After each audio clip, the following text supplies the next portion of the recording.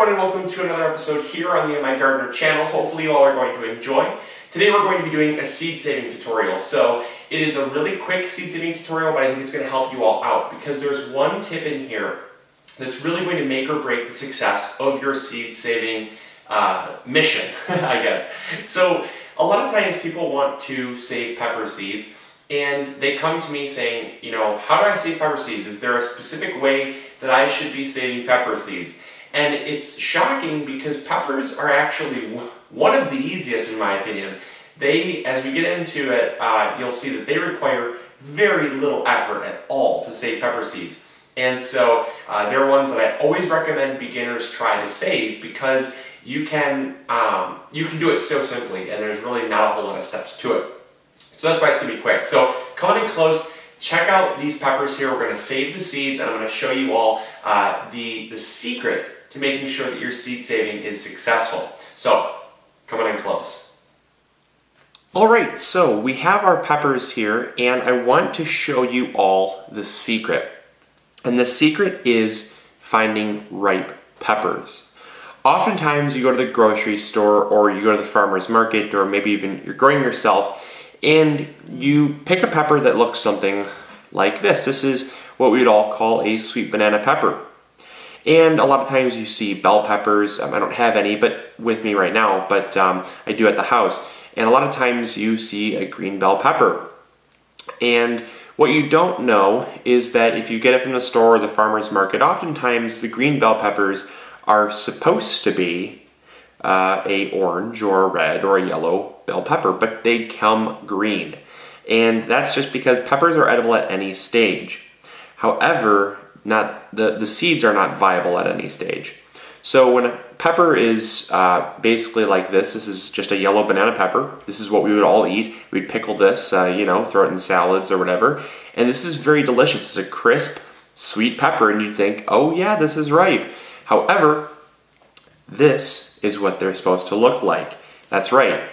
Banana peppers, believe it or not, will actually turn red when they're ripe. This is a banana pepper. These are off the exact same plant.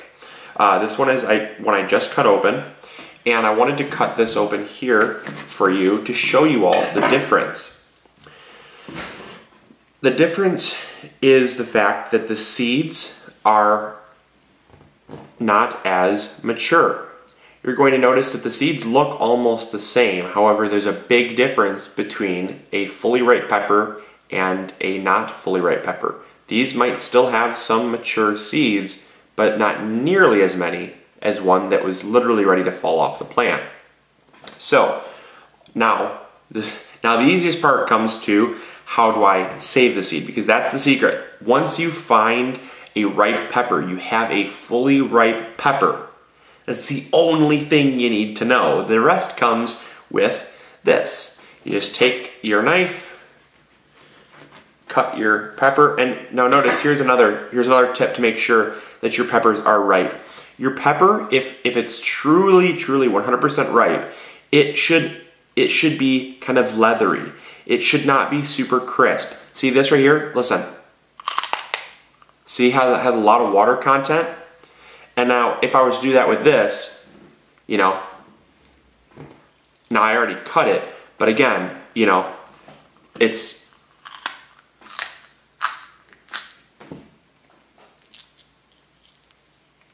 here, that makes almost no sound at all. And that's because this has, you know, it has ripened.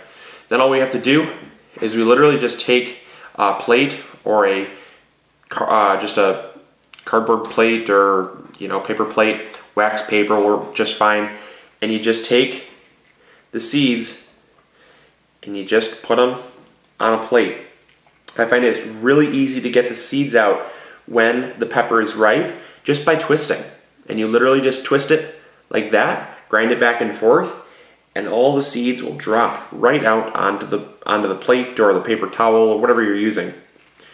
And then all you have to do is let them dry for about 3 to 4 days. I let them dry even maybe up to 5 days to make sure they're 100% ripe. Then I'm going to throw them into a an airtight container or an airtight bag so that they can last for the next growing season. And it's literally as simple as that. There is no fermenting. People are like, oh, do I have to ferment these like I do tomato seeds? Nope, not at all, just like this. And so there's no fermenting, and there's no, there's no rocket science to this. It's just put seeds onto a plate, let them dry, and make sure the peppers are 100% right. And that's really all you have to do to make sure that you have a successful pepper seed harvest, so you can grow your own seed, so you can grow your own vegetables from seed next year. So there you go. Hopefully you all enjoyed. I hope you all learned something new. Hopefully this was not too complicated, because seriously, I did not overcomplicate it, I don't think. But if you have any comments, questions, or concerns, you can always post them down in the comments box below, and you know I'll answer them. Also, we have one last thing for you. Cindy and I are super excited about a mailing list. That's right, we have a mailing list, and for everyone that has been asking for the mailing list is here. So we've been getting constantly bombarded by people wanting a better way to get information or get updates whenever we have a new blog post or a new video series, different stuff like that, or even a big sale in the store. We have basically come up with a way to get you that information in other ways than social media. So if you have an email that you'd like to receive updates on, all you have to do is go to MIgardener.com, and you're going to see up at the top that says join here for free gardening information, and basically just put in your email that you want to receive updates on, and when you click enter or whatever, it goes into our system, and then we send you out our newsletters, our little blog posts, our blurbs that we might have on sale, like seeds on sale. It will not be like a crazy amount. It will just be every once in a while. We will try to have a bi-monthly newsletter, and that's kind of going to be like things that are happening within the month, so just like a newsletter. But then we also might do something like a seed saving email, where it has all of our seed saving videos, and so they're all in one place, where it's a little nugget that you can digest at your own pace and your own free time, and you can come back to later and you won't lose it as long as you don't delete the email. So I hope you all will enjoy that. Cindy and I have put a lot of work into it, and we've definitely fine-tuned it to be really easy for everyone. So definitely go do that. Oh, and also, if you do sign up on the mailing list, one special perk that we've gotten for you is that we have, as many of you know, the orange Russolini seeds.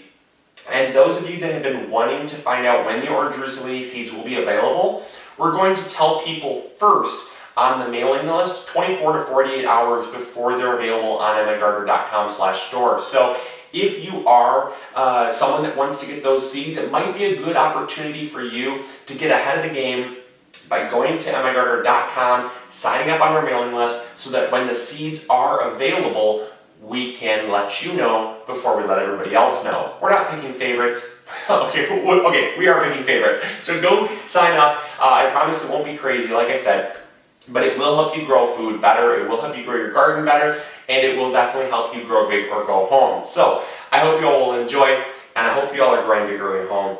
I'll talk to you all later. See ya. Bye.